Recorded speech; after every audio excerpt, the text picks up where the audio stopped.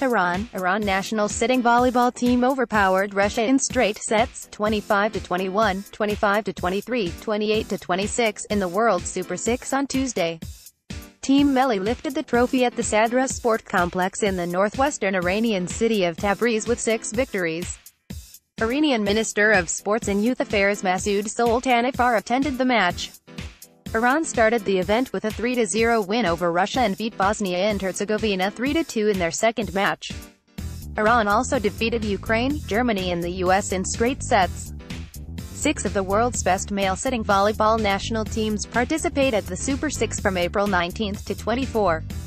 It was the second edition of the international competition, which only included women's teams last year and saw Russia taking gold in Hangzhou, China.